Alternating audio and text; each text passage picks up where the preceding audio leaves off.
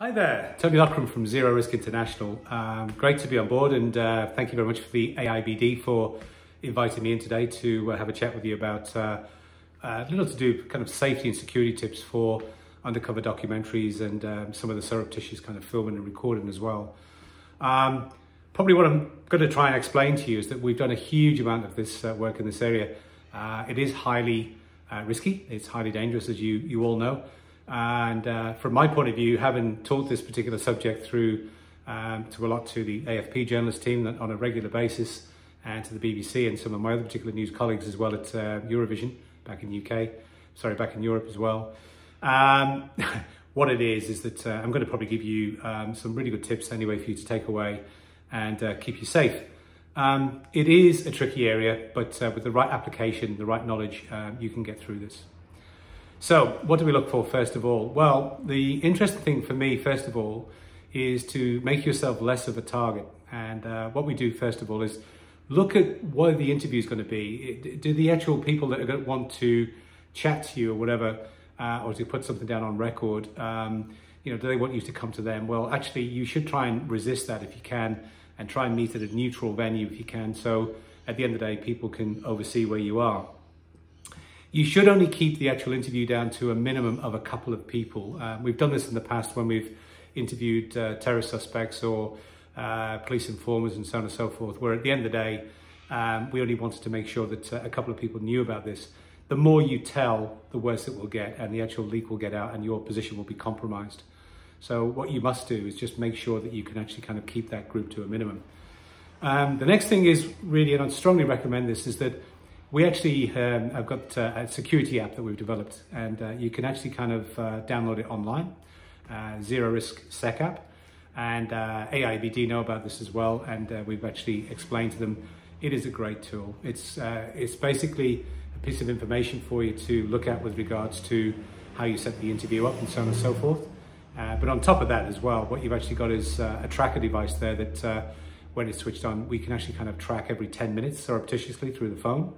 And we are able to actually push messages into you if there are any particular problems day or night, 24/7. On top of that, there's a unique feature called check-in. And check-in is brilliant because if your editor really is concerned about you traveling to remote location, villages or whatever, what you can do with the check-in is you can press the button and the latitude and longitude goes right the way back. The coordinates goes back to the editor-in-chief or your manager, your supervisor, your line manager, or whatever. And that way you can have a really good record and an assurance that people know that you're okay and you're safe. Likewise, we use this on a regular basis now for any particular terror attacks or natural disasters where there is something that happens in a region, and journalists themselves, what they do is they just simply press check-in and everything's actually fine, it's recorded. But please know this, is that from the tracker side of it, is that it's only my team that actually have access to that, nobody else does.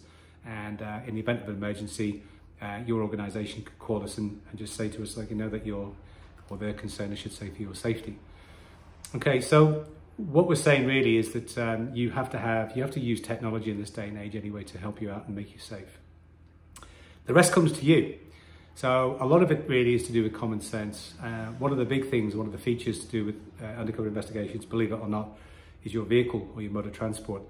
And what we're saying to individuals when they go into an undercover investigation or they're interviewing a criminal gang or whatever, is making sure that you don't go in with a car that can be tagged to you, i.e. the registration plate, the make, the model, the different type, the dents on the side of the car, little things that are inside the car. Please don't take your own vehicle to something like this. If you can actually have a hire car or whatever, then please try and use the hire car. It goes without saying because there's no trace back to you then. Okay, so the other one thing you want to do as well is you want to try and see if you can come off things like electoral registers, any other particular kind of memberships that you've actually got where your address might be revealed, and making sure you try and see if you can stay the grey man in the situation like this, because the less knowledge that's out there on you, the better. The one other thing I would suggest as well, from a community group point of view, is you've got a lot of people like neighbours and friends and whatever that actually look out for you, but probably know what you do.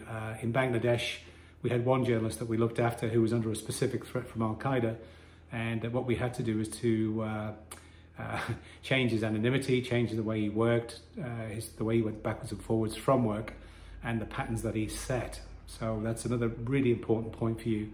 Please, please, please don't set patterns when you're moving from A to B, and always be careful about whether you're followed, whether somebody else is having a look at you, whether anyone is making an inquiry about what's going on, and just make sure that you are safe. Okay, so I think the other thing we always teach as well is that with a vehicle is that making sure you keep your vehicle as dirty as possible. Why is that? Okay, the tendency would be to try and clean it, but what you need to be able to do is you can actually see straight away if someone has actually been tampering with your vehicle, whether it's to try and get into the vehicle as a break-in or to plant something in the vehicle, whether it's to try and frame you or even a device, a suspect device. So please just make sure your vehicle is actually kind of filthy when you're driving around, and that at the end of the day when you park it in an open area with lights and everything else for that matter, not somewhere in the back of a car park where at the end of the day it can be tampered with or somebody can try and get to you. So that's the vehicle, and again, the other thing with the vehicle is you just don't leave anything on display for any passerby or a particular individual to look at and identify the vehicle I should say, with you. Moving on to IT. IT is quite an important one as well, and the AIBD have asked me to have a chat with this. Nabil said it's an important subject. So what I will say is that we are dealing with huge activities right now of corporate fraud and things that are going on in the communities. And I think at the end of the day that it's safe to say that your computer and your devices are full of information. And what you want to try and do is to keep that information down to as minimum as possible. So what you should be doing is making sure at the end of the day that this information is, first of all, is password protected. So at least about a 6-digit password to get into your computer or your phone.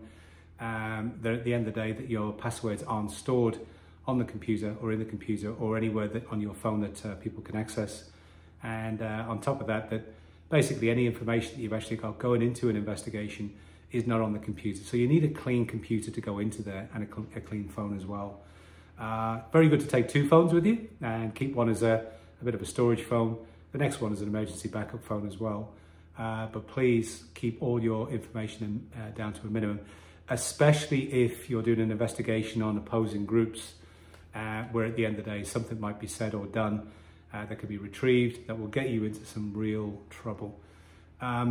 Your kind of situation with your phone as well is that you got to understand is that if you want to say something, okay, in the course of your investigation or say something in the course of your journalism days, then what happens is that information is going to be freely available to anyone. So please, please don't put it online. Don't post it up if you think it's going to get you in trouble. The other real weak spot with journalism as well is the social media side of it.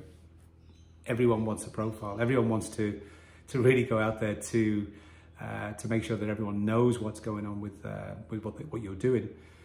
But it's really going to get you in trouble if you come into a sensitive time when you're doing this investigation or you're looking at criminal gangs or whatever. Again, make yourself a great man. Take every single kind of link off to social media, anything that relates to your family, to your friends, to anyone else at all that actually could be linked to you, because that is the weakest link as far as the investigation is concerned. So you really want to try and keep everything down to a minimum, and make sure at the end of the day that you remain vigilant all the way through. You look at your home that you've actually got and figure out just exactly from a security penetration point of view, how you think you could breach that. And again, if you have any particular issues to do with this particular security side of it, please email me at info@zeroriskinternational.com. But, however, stay safe and please, please, please look after yourself, and it's great to chat to you. Take care. Tony Loughran, Zero Risk, over and out.